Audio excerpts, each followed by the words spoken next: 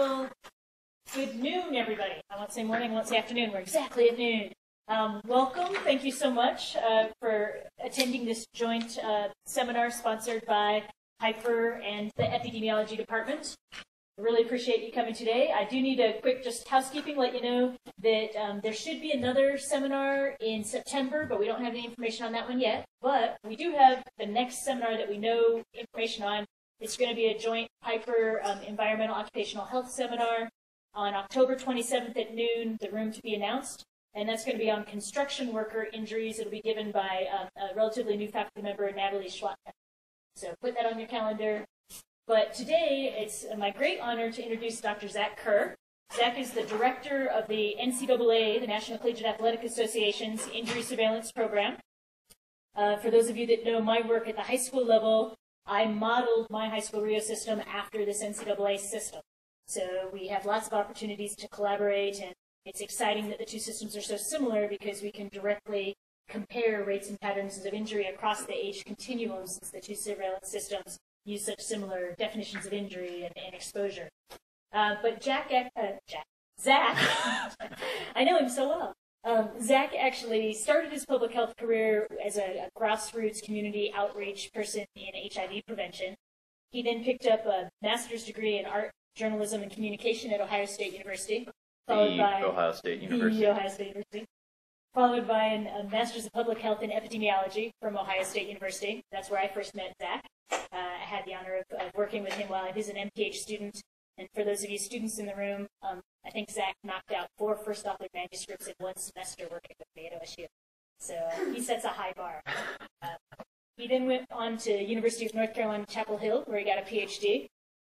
He has over 23 publications to his credit already, even though he just recently earned his PhD. And he was the inaugural winner of the American Public Health Association's Injury Control Environmental Health Services Section Student Presentation Award. Yeah, Student Presentation Award. Yeah. So I'll turn it over to Zach. All right. Thank you, Zach. Thank you. Okay. Let me make sure this mic is on. Can everyone hear me? It's not that loud, so I'm a loudspeaker, so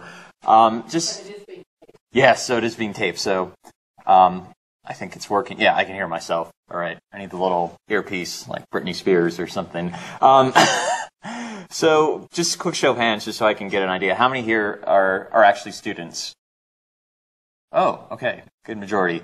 So yeah, I actually just got my PhD here in December. I actually finished early to take this job, and this is a great opportunity. I started working in injury epidemiology with Don Comstock using the high school reporting information online surveillance system, and it's just been a great opportunity to then go to UNC and then start working with the NCAA injury surveillance program, and then to transition to this position where I'm actually directing it. And it's just been this wonderful opportunity. And so I hope when I get to meet with the students, I can tell a little bit more about how my career and my plans have progressed over the past few years. I mean, it's kind of been a whirlwind because I remember thinking I would never get a PhD, and here I am now, and it's still very surreal to hear the doctor in front of my name.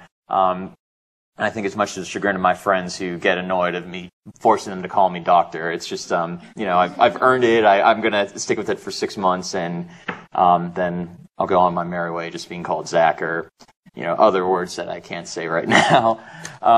So really, the focus of today's talk that I really wanted to focus on was really looking at this idea of what is an injury. It's something that we're all pretty aware of what it is, and we can see it and detect it, but in the research world, we have to operationalize it and conceptualize it. So I kind of wanted to talk through a history of how injury has previously been defined and how we at the Datalys Center for Sports Injury Prevention Research define it. And I wanted to sort of lead that into describing what the injury surveillance program is that we use for the NCAA and present you with some examples of the research we do.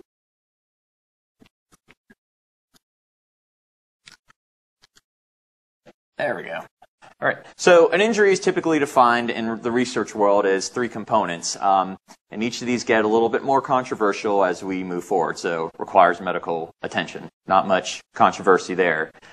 results from participation in a school-sanctioned practice or competition. There's some issues about that because people ask about what about conditioning or what about warm-ups and how do we define that and when that's a practice and when that's a competition. And I think that's another discussion for another day because I think the third one here is really where it gets a little controversial. We usually define injury in the surveillance sense as missing at least 24 hours beyond the date of injury. So this means that we aren't really, unfortunately, not looking at non-time loss injuries. And I like to think of this work in the realm of injury surveillance as sort of the seesaw in which we have on one end of the seesaw the researchers and academics, the ones who want to collect the injury research and they want to look at what sort of injury prevention tools they can create from this research. But then on the other side, we have the sports medical staff, the sports physicians, the athletic trainers, the individuals who are actually collecting and providing us with the data. And the struggle is trying to find this balance as to what's going to provide enough research for the researchers and academics to be able to get useful information, but not belabor the work of the sports medical staff who are already doing so much for their athletes, for their coaches, for their universities. So if we put all the weight on the side of the researchers and the academics, that would be sort of looking at exhaustively collecting all injury data, all risk factors, just getting a real comprehensive look at everything that's going on when an individual is injured or at least exposed for participation in sports. That really puts a lot on the plate for the sports medical staff. At times, in the historical sense, we were asking individuals to double enter data. So they would have to enter their data into electronic medical records, but then at the same time also enter it into our paper and pencil forms, our computer digital forms that we have nowadays. If we go on the other end and we only capture a subset of injury data, it really helps minimize the amount of burden on the athletic trainers. But as a result, the researchers, the academics are screaming, where's the data? At times we may have to look at sub-studies or additional follow-up studies, which may be more expensive or more costly or more time-intensive for us as researchers. So really, we need to find that fine middle ground between what's going to be feasible for the sports medical staff, but what's going to provide a great deal of information that's going to help move forward the realm of sports injury surveillance. So we have to find a way to really kind of look for that fine middle ground. I'm going to go backwards here real quick. Sorry, forgive me. This is the first time I'm using this tool. So one of these ways that they tried to look for this compromise and this balance was this evolution of this time loss injury. And this is a quote from 1976 during one of the first injury surveillance programs that was done called NAIRS, which was the National Athlete Injury Illness Reporting System, which was really one of the first injury studies looking at the field of sports. And I want to read this quote out loud from Clark, who is the author. Institutions do not have medical record librarians to cover their sports offerings. Too much detail burdens the athletic trainer who must fill out the forms or supervises the process. Too little detail makes the effort useless or prompts a separate study for the needed information. Orthopedists and athletic trainers have been well represented in the pilot years in NAIRS, helping us pursue the goal of reasonable compromises on detail. So really, this has been an issue that has been going on for the last 35, 40 years. And one of the ways that the academics decided upon a compromise is really looking at this historic definition of a time loss injury, which is restricting it to those that cause individuals to lose at least 25 hours, beyond the day of injury. And in years past, we've later added concussions, fractures, dental injuries, things that may have a return to play sooner than that to sort of capture some of those more severe injuries. And we've had some examples of this historic use of time loss injury from the 80s and 90s. John Powell was one of the first individuals to really look at these things. Don's high school Rio system uses the time loss injury mentioned here. The National Collegiate Injury Surveillance System was also using the version of this definition up until 2009. And this is where the Datalys Center came in. In 2009, we were granted the ability to house the old data and start collecting the new data from the 2009-10 academic year. And we really wanted to think of a way to find a manner to collect more in-depth information, but at the same time not maximize the burden on the athletic trainers. So we went with this data collection method, which is really looking at time loss injuries and non-time loss injuries. So we're collecting all data regardless of time loss. And some examples of some of these manuscripts that have been published are presented here, and they're slowly kind of making their way into the research hemisphere, I guess you could say. And the reason why we can do this is we use a sort of unique data collection method which involves three components. The first one, the common data elements, the export engine is the second one, and the verification engine is the third one. And I'm going to go into these a little bit more in depth for each one.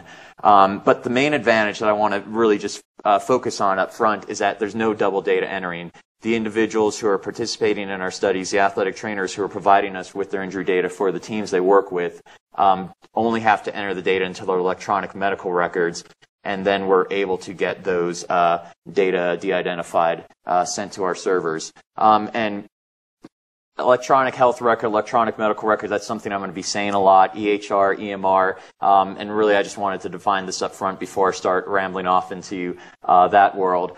These are really just used by ATs to detail and track the injuries sustained by the athletes. So if an injured athlete shows up to their athletic training clinic, they get treated, the athletic trainer puts it in a data set, sort of a spreadsheet or a sort of Microsoft-based or independently owned-based program that lets them keep track of when the injuries occurred, what the injuries were, what the treatment is, and what the outcomes are associated with it.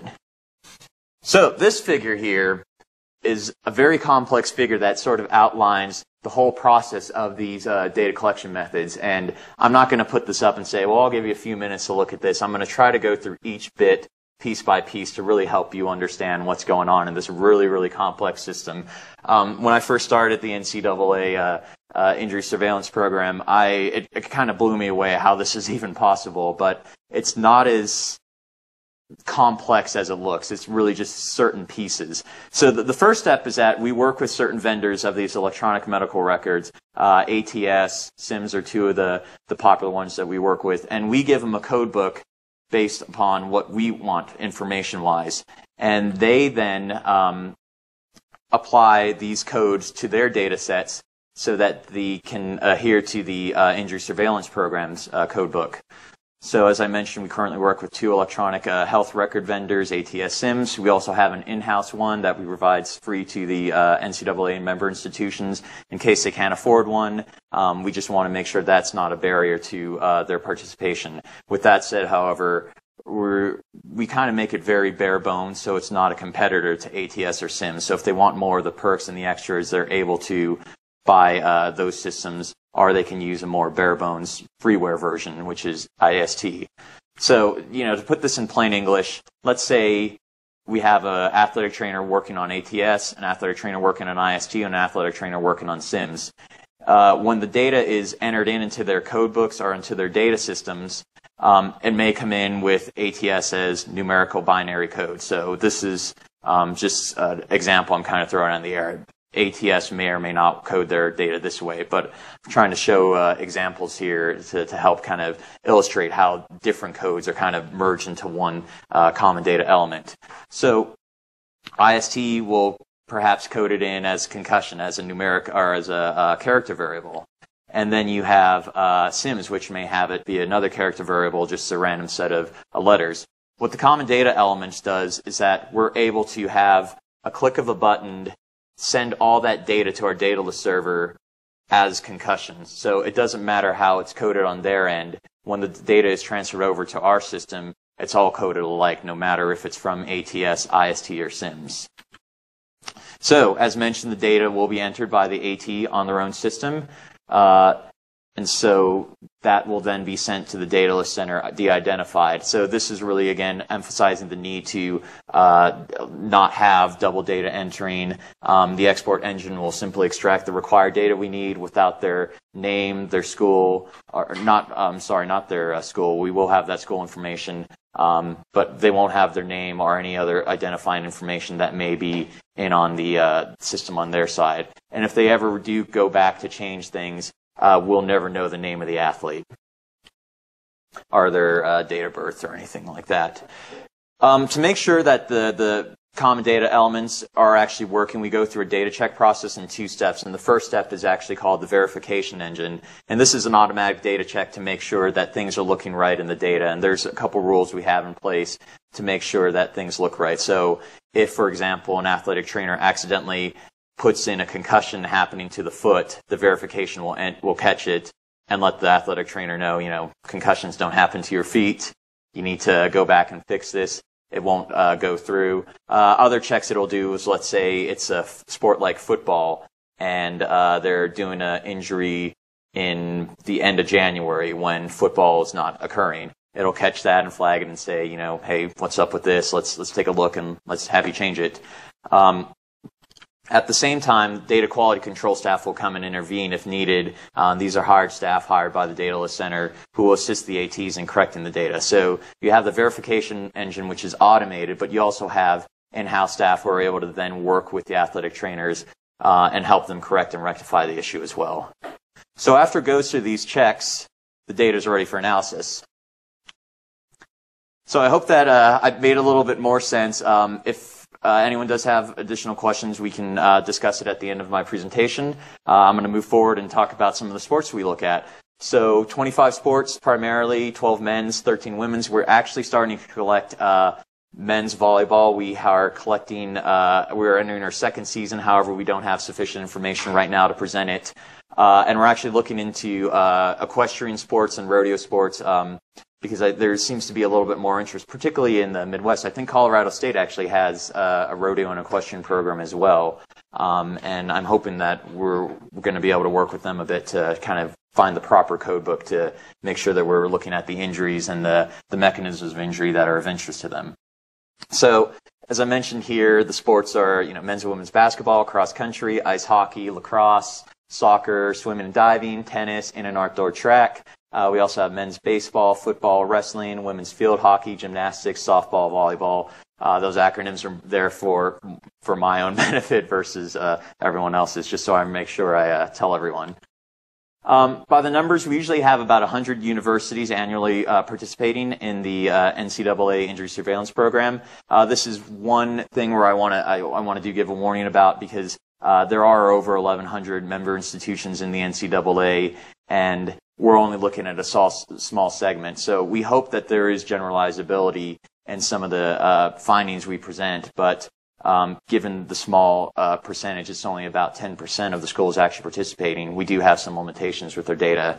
And furthermore, not all 100 of these schools are actually participating in all those sports I mentioned. So if I remember correctly, Don, correct me if I'm wrong, High School Rio, when it originally started, it was looking at 100 schools from a random sample across the U.S. who are actually providing 9 sports. So they had to provide all 9 sports, and as time moved on, they then started adding schools that had certain sports played, or they could provide data for certain sports. And we've gone with that approach with recruitment for the NCAA member institutions. It's really hard to get a school to participate and come on board when you want them to put all 25 sports or however many sports they participate in. And sometimes it's easier to say, well, why don't you do, basketball this year? Maybe next year you can do wrestling, or you can switch off and do another sport. So we really appreciate any time we can get any data from any of these schools. So one example here is women's tennis. Annually about 12 schools provide data, but you have 865 sponsoring schools. So we only get 1% of the actual member institutions that have tennis, women's tennis in their sports programming. At the same time, we have things such as men's hockey, where about 19 schools provide data, but there's a far fewer number of sponsoring schools, and that leads to a higher participation rate. And then we have schools where, sports where we have a lot of teams participating. So 55 approximately annually participate with providing data for men's basketball. But a lot of schools in the NCAA participate in men's basketball, and we're only getting 5% of the sample. So I really wanted to just lay that right out on the table as one of our limitations. We're always looking at ways to sort of increase participation, just trying to find ways to incentivize it for the athletic trainers, and making sure that they get the data back as well, so that they can use the national estimates that we provide to then help compare their own injury rates to that of the sample we have here. So as mentioned, I talked about us analyzing the data and presenting it.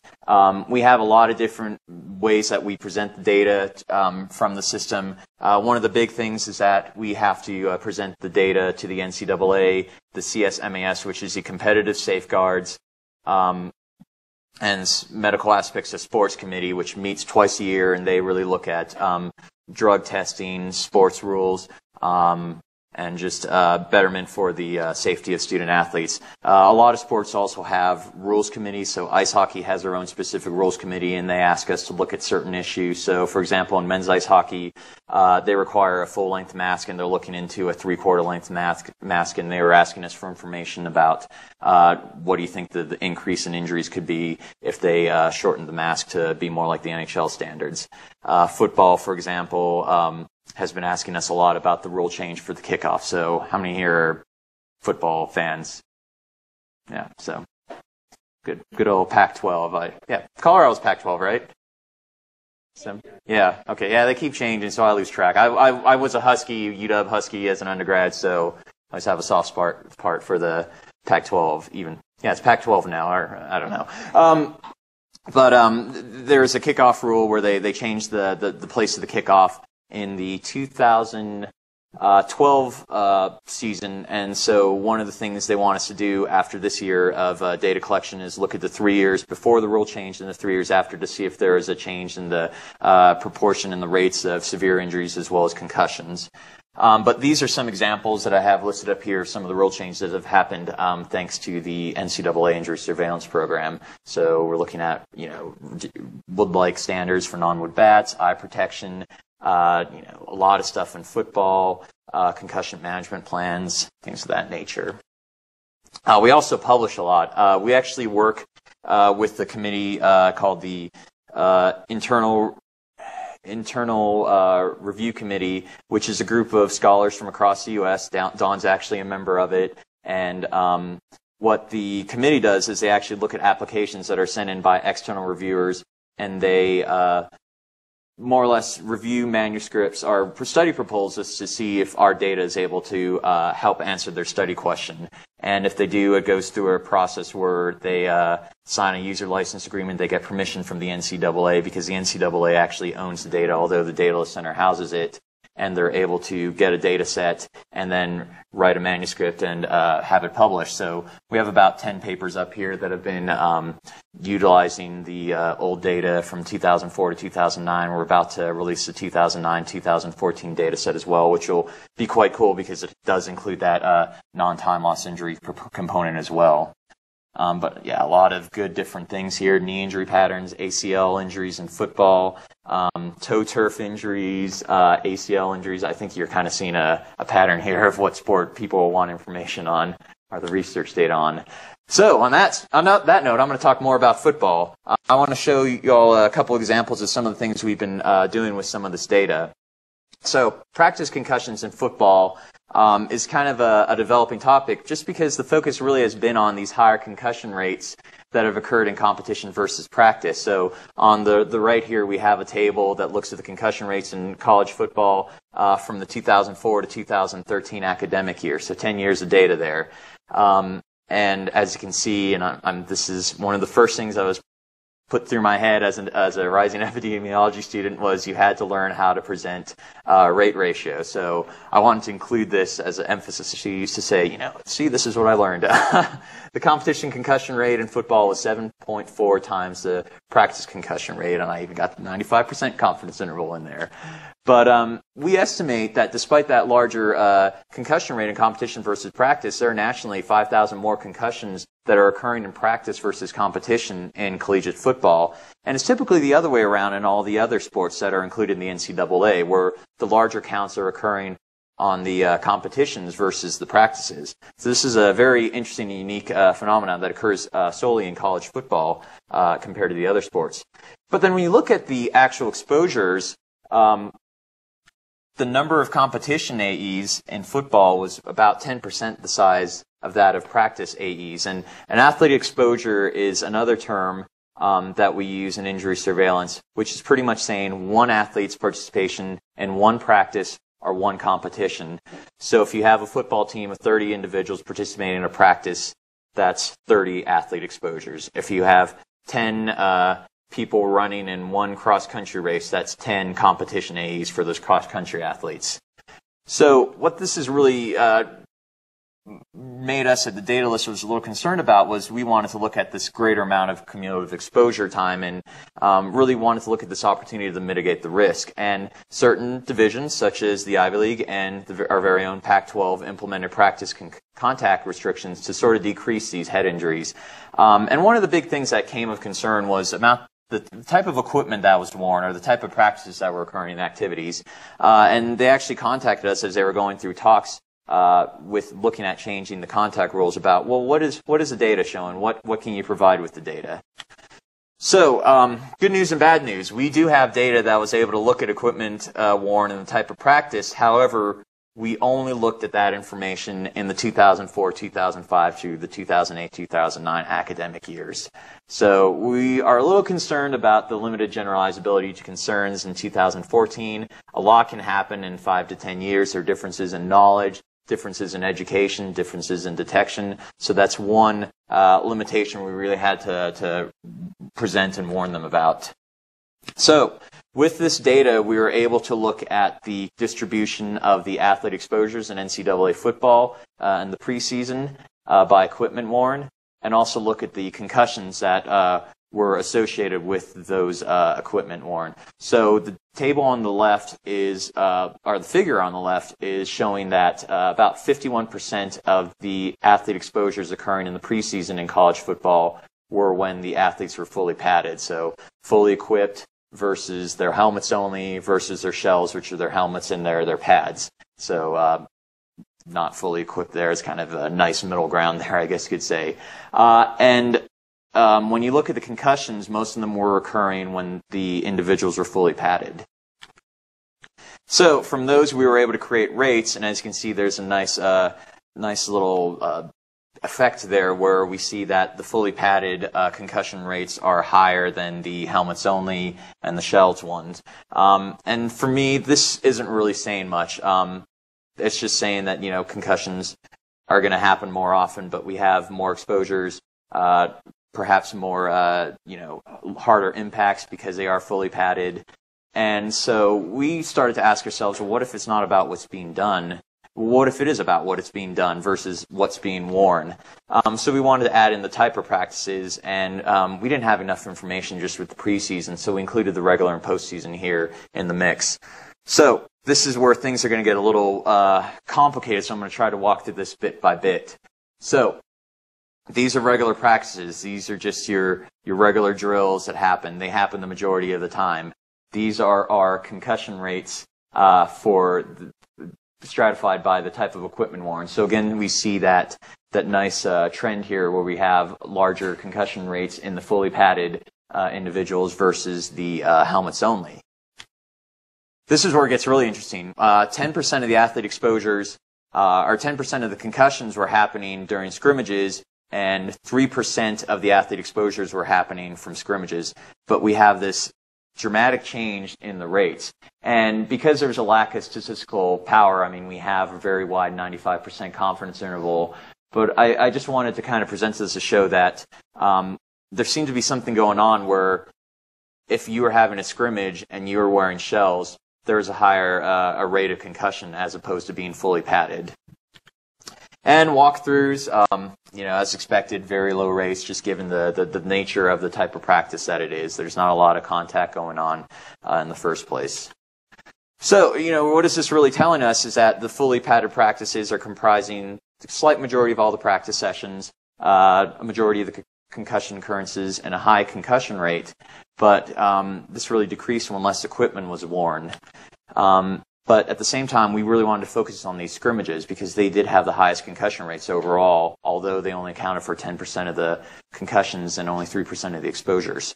So what we wanted to really think about, well, what does this mean in the context of previous research? And there's been a lot of research that utilized previous NCAA data from the mid 80s, early 90s, that was looking at the spring football practice concussion rates, which are a lot higher than that of the fall practices. And these were allowing contacts, scrimmages, and I guess you could say that the spring game that everyone is very excited about in the spring, first sense of where your team season is going to go, is actually considered a scrimmage as well, because it's a live, it's an actual game going on, but between your teammates versus your competitors, I guess you could say. So really, what came out of this was in July 2014, the NCAA actually made recommendations for contact limits for football practice. So I have outlined here some of these examples, 4 contact practices a week in the preseason, and they really focused on minimizing the number of scrimmages that were happening. They saw that the injury data was strong enough for them to feel that they needed to minimize the number of scrimmages that were occurring, because that's where the highest rates of concussions were happening. And I think the important thing to think about as well is that these practices are controlled environments. I mean, it's not like a game where, sometimes you have rules that try to minimize things, but sometimes anything can happen. But coaching staff can direct and correct athlete behavior as they practice their skills. And I think it's this great, powerful place where you can have concussion prevention interventions. And I think one of the great things of these injury surveillance programs is we're able to look at concussions or any other injuries specifically occurring in practices or in competitions. And they're two very different worlds, I think, particularly in the sport of football. So, other football-related research we were doing is a little bit more recent, is this concern about cut blocking in football, as well as pace of play. And I'll admit, I'm going to step on my high horse here a bit. One of the best work days, not as great as Dawn, where she got to meet Obama, but I got to meet someone just a little slightly lower than Barack Obama, and that was got to go on a phone call with Nick Saban, the head coach of Alabama, to talk about pace of play. And if you're a college football fan like me, you'll know Nick Saban's seen as one of the most well-respected, or maybe if you're a fan from the other side, most hated football coaches. But I thought it was a very excellent opportunity to talk with him about some of the research we were doing, given this concern about the substitution rule and the pace of play rule.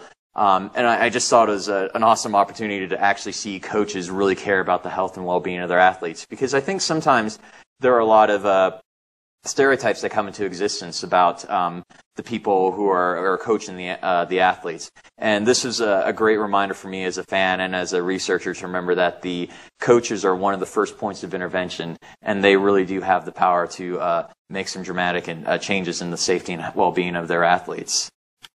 Targeting rule is another one that's of concern, as well as the kickoff rule changes. But, really what I've been saying here for the last 15 minutes is just everything about football. And there's more to the ISP than just football. So these last few sections, I want to talk about some of the other great work we're looking at within some of these other sports. So when I used to watch the Winter Olympics and the Summer Olympics as a kid, I had my two favorite sports.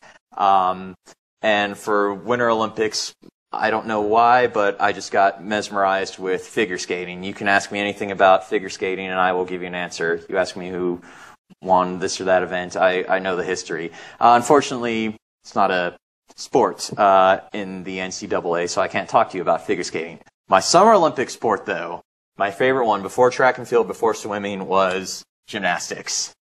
And I ate that stuff up, and I was the one in front of the screen watching it all the time. And it was kind of fun for me. The first project I wanted to work on when I was there at the Datalys Center working with the injury data was I wanted to look at women's gymnastics. It was this great opportunity to really kind of look at the data and look at something that I followed for so long, even though I can't do a handstand. I mean, I can't even touch my toes without bending my knees, so I'm the last person to deal with flexibility. But one of the cool things we got to do is we got to look at, the rates across time. I mean, the NCAA injury surveillance program has been around since the late 80s, and Steve Marshall did a great paper in the Journal of Athletic Training in 2007 that looked at this time period when they used paper and pencil-based collections. And in 2004, they switched to this computerized version. And then in 2009, we have the Datalys version. So we can look at these trends and these injuries across 20 years. I will note that there are different methodologies that are used in place, but I think it's just this cool tool that we can just look at so much data over such a long amount of time. And we can also look at the common injuries, not just by practices or competitions, but also by event. So we're able to see that concussions occur the most in the uneven bars, and so do shoulder strains. And then if we look at the balance beam, it's a lot of ankle sprains and foot sprains. If you have the vault, again, it's ankle sprains. And then the floor exercise, that's where the knee internal derangement's happening, contact with the floor. So we think it has something to do with the landing mechanisms when they're doing their complex twists and turns and saltos and tumbles and things of that nature. And it was a fun experience for me to work with this data, just because a lot of it went into the idea of what are causing these things, and what are these athletes exposing, what sort of injuries are they at risk for? I mean, I was there in 1996 watching Kerry Strug, fall on the first vault and see her miraculously land and win the gold for the U.S. And I remember back then I was thinking just how amazing that is. Now when I look at data like this, I'm just wondering, was she crazy, or was she, what's going on there? But then, there's other sports we can also look at. Soccer, one of the great projects I'm working on that for me is a great personal adventure is I'm able to kind of tie in all these worlds of injury surveillance that I worked with. So we're working on this special issue with the Journal of Athletic Training to look at competition and practice injuries occurring in a couple different sports, using a decade of high school Rio data with a decade of the computerized NCAA injury surveillance program data. And this graph here is just looking at these rates across time in both systems. And I think the interesting thing is that it's pretty much been decreasing in the NCAA level, but this disparity between the high school and the National Collegiate Athletic Association rates and the competition level are slowly coming together, and it'll be interesting to see what happens over time to see if this trend continues. Again, this could be a methodological difference as well, so I think it just requires a little bit more exploration. Another thing that we were really interested in soccer, and the rules committee for soccer was really interested in, is this idea of heading the ball. There's been a lot of research out there that has looked at the components of concussion sustained while heading the ball. And we really wanted to use our data as an opportunity to dive into this issue as well. So when we were doing some analyses, we found that about a third of NCAA soccer injuries, be it in the men's side or the women's side, are having concussions while heading in soccer. And we thought about stopping there, thinking, well, it's heading the ball. That's when the injuries are occurring. But we wanted to add one more mix, and this is where things got really interesting. So we took those thirds of the pie and we further stratified them by what percentage of those were from contact with the ball while specifically heading the ball. So concussions sustained from the contact with the ball.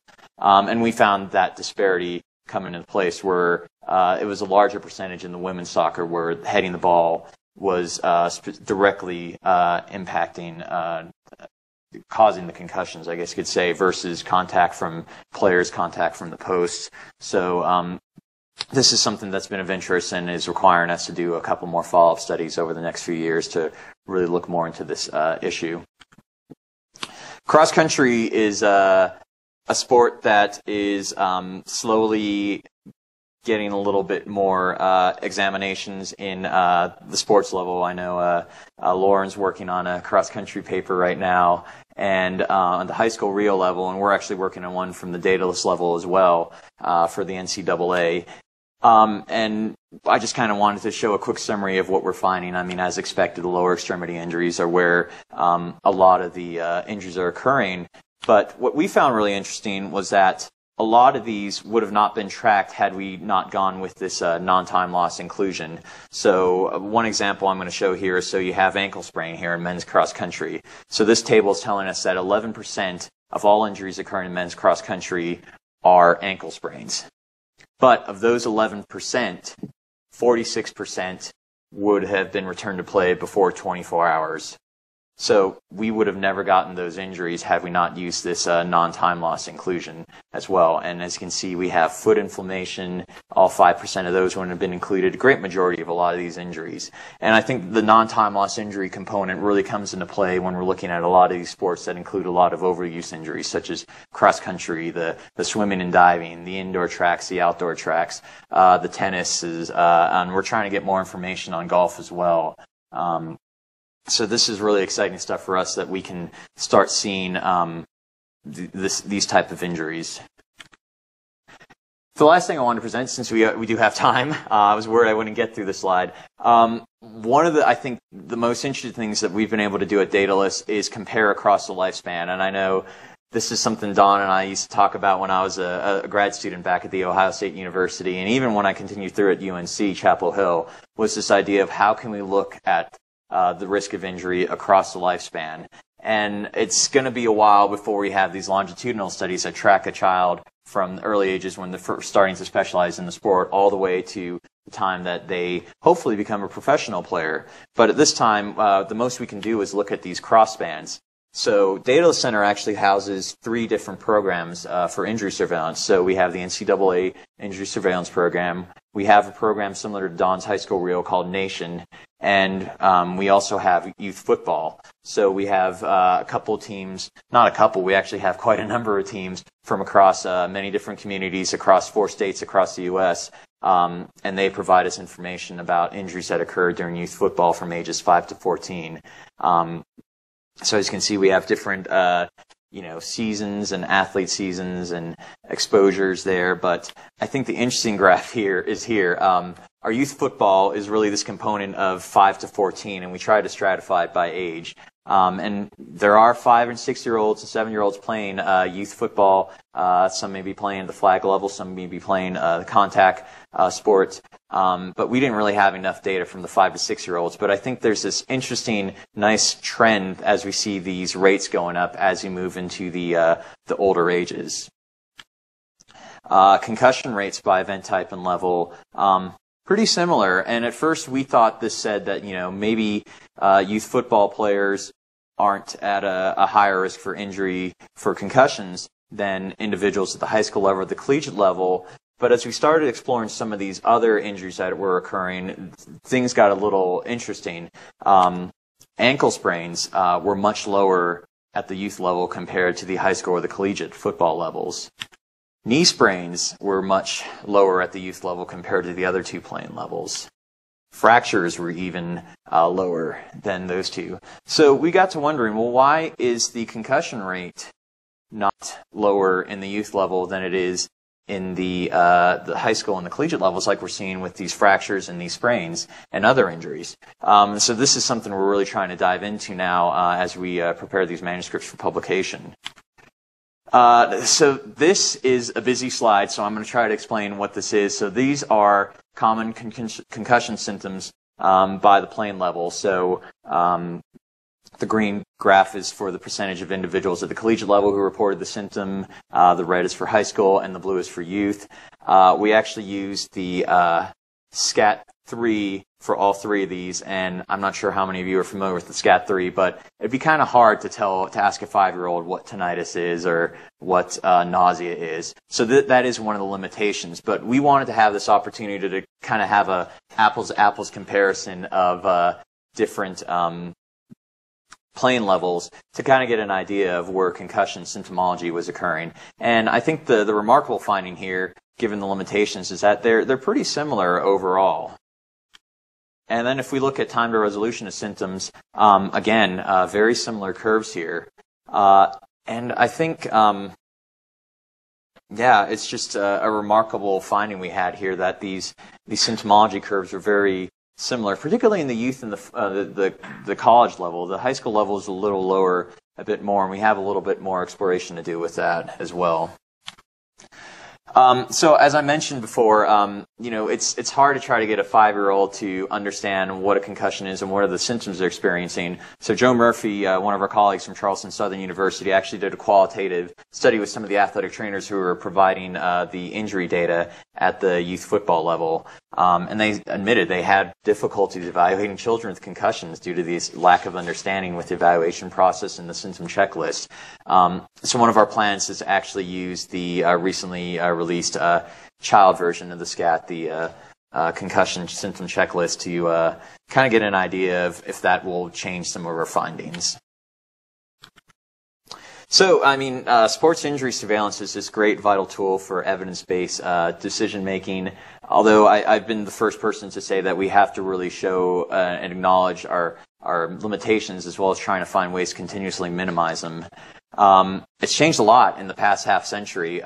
It's been, I've only been doing this work for a number of years now, but there's just so much that has been done before my time, and it's just been an incredible and fascinating journey to really learn about what has been done. And we also, the big thing I learned and I think about every day is how do our roles as researchers have to change, and how do we provide these findings back to our populations, and also how much. I was at an interesting conference out in Indianapolis at St. Vincent Hospital, and there was a big discussion about the ethics of actually providing research findings back. And this was done with in the context of a lot of infectious diseases or sexually transmitted diseases, and the ethical issues of reporting those back to your patients. They're involved in a research study. And I got to thinking, well, does this apply to our field in sports injury as well? And as mentioned, I really think we need to start looking at future surveillance, focusing on lifespan studies, both cross-sectional cross-sectional examinations as well as these longitudinal samples. And I think we're at this great point where a lot of people are in the same mindset as well. And there's a lot of discussion about looking at what's going to happen for an individual who starts at an early age all the way to their high school, their collegiate, their perhaps professional playing career. And I think we're going to start seeing studies as those come into existence here.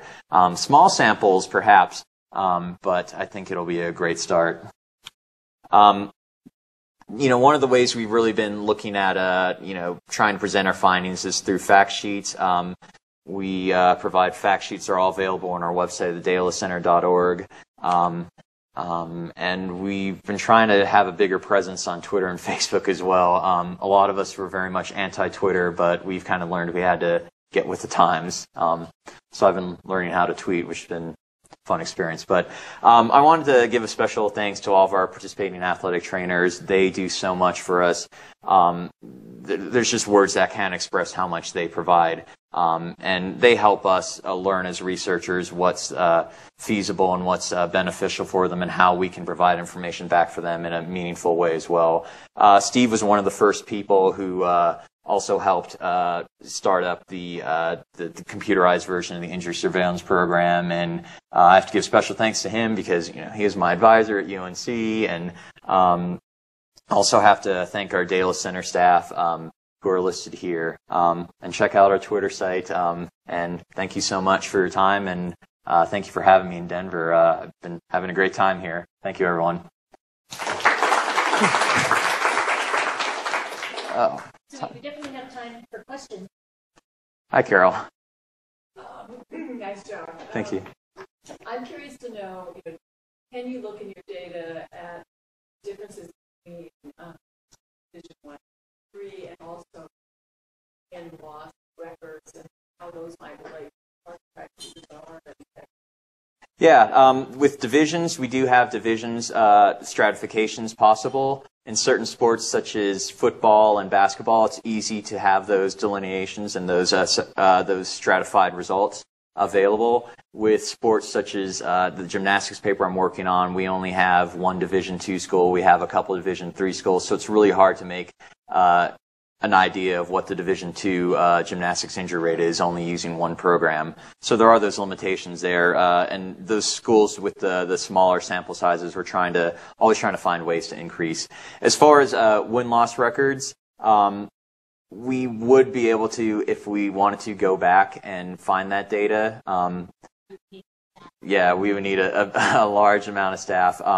we're actually thinking about a project that's looking at temperature and altitude, given the findings that were recently released related to the NFL, that made the suggestion that altitude may be a protective factor, a higher altitude may be a protective factor for concussions, at least in the NFL players. And there's been some discussion with some folks at some universities out east about doing a sort of study with some of our data, and that would require their staff to go back and look at those games retrospectively. My question about the division level was partly to get at, would it make sense or would you do sample by division so that you do have or is it really it's purely a function of voluntary nature. I know when Steve, Don talks a lot about how the high school reel was developed as a sort of replication, or replication is maybe not perhaps the right word, of the NCAA injury surveillance program, but there's a lot of things we've learned from Don's work with the high school Rio system that we've tried to apply. And one of the things we tried to apply early on was having this random subset based on division and based on location, and it just didn't work well. The ATs weren't going for it, and we struggled, and we kind of had to scrap plans and go back to looking at a convenient sample, voluntary sample of ATs. And we try to give them, incentives to participate. We have an iPad raffle for each surveillance system that we have: the youth football, the nation high school data, and the NCAA injury surveillance data. We were able to work with the NATA so that they can actually get continuing education units to participate. So we're just trying to find ways always to increase participation. Real quick, just let me jump in real quick, and then lots of questions just in case people want to start leaving. Since we have so many students here, can you really quickly just run through, all of you as students, faculty, staff, whatever, can access this system for research? So students that want to do a practicum or a capstone project, can you tell them just real quick how to access the data? Yeah, if you go to our website, there's a resources page called the DISC, and that is where you can receive an application to apply to use our data. The data will be reviewed by an internal review committee of scholars across the U.S. who will discuss and get a sense of if our data is able to answer your research questions. If it gets approval, it goes to the NCAA for approval. You sign a user license agreement, and then we cut you a data set that you can then use. And we have a methods paper out in the Journal of Athletic Training that you can use to help write the methods section out. We're always available as staff to help. I'm always more than willing to share my code to help make your lives easier as well. So free data, easy application process, and guidelines on how to use it. Yeah. Perfect for a capstone practicum project. Definitely. I saw a question. Yeah. I think it's really. Thank you. I'm wondering about the completeness data. So, they cover guys like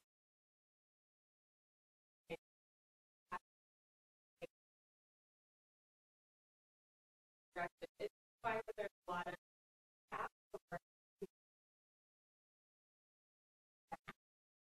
Yeah, I mean, one of the benefits of that verification engine and the data quality control staff is that those will get rung up as red light. I guess you could say it's a red light issue, and the AT are able to be notified by our data quality control staff about, hey, you're missing this information, or this isn't complete, or as mentioned, you can't have a concussion on the foot. So there's a lot of checks to make sure that missing data is very much kept to a minimal.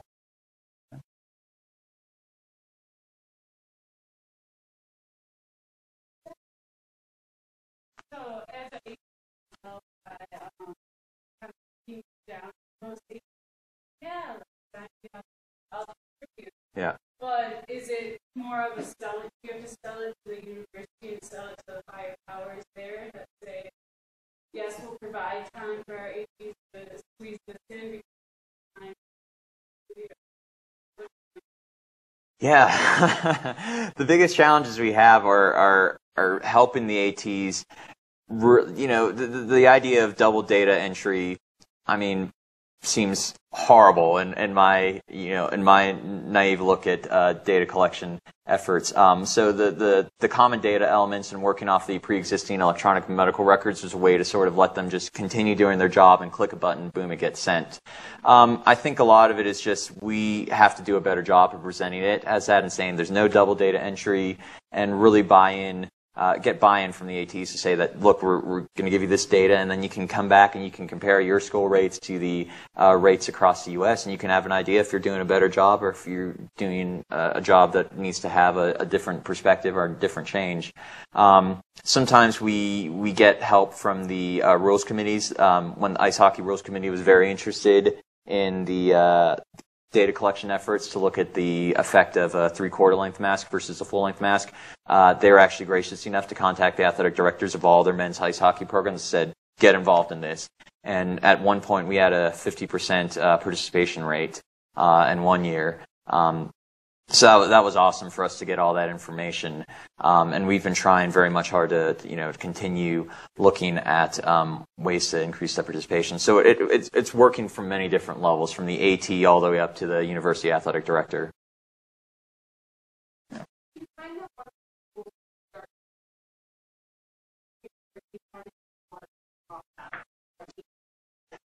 Yeah, it usually happens that we have, people who have been working with us for the whole time since the paper and pen version.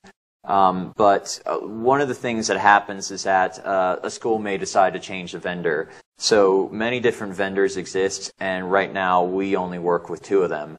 There's one vendor out there that has a 30% share of the market in the NCAA, and we're trying very hard to get them on board, and they're slowly working on those coding applications to make sure that they have the same common data elements as us. And so, there's one school we worked with for a number of years, and they switched to another vendor, and they can no longer provide data. And we said, oh, you could use our IST and double data enter, but, I won't blame them if they say no. And some head athletic trainers and some ADs will tell their staff, like, I don't care, double data enter, it's your duty, this is important. But we don't try to, coerce anyone in a negative manner to do that. So one of the reasons why I wanted to invite Zach here and talk about this today, particularly with so many students, is I think this is such a neat example of public health going from surveillance to analysis to translation to the population. The NCAA rules committees make rules that every single college player has to play by. The high school groups that I work with make rules based on every single high school athlete has to play by. But yet you heard that for students that are interested in careers in public health, this is a really, really young field. Yeah. Sports engineering. This is the gold standard system because it's been around for over 2 decades. Mine's been around for a decade now. Yeah, we are literally up front that we have tons of limitations. Small samples, incomplete data, convenience samples. Yeah. So if any of you are looking for an area of public health where you can really make a mark and really move the field forward really quickly, come talk to us about sports. I think, this is a very exciting time to be in the field. Injury epidemiology is such a young field, but then within injury epidemiology, you have sports injury epidemiology, and there's a lot of movement for growth. I think, as students, you can still make big strides in the field and be very proud of your work. Thank you so much for that. Thank you so much.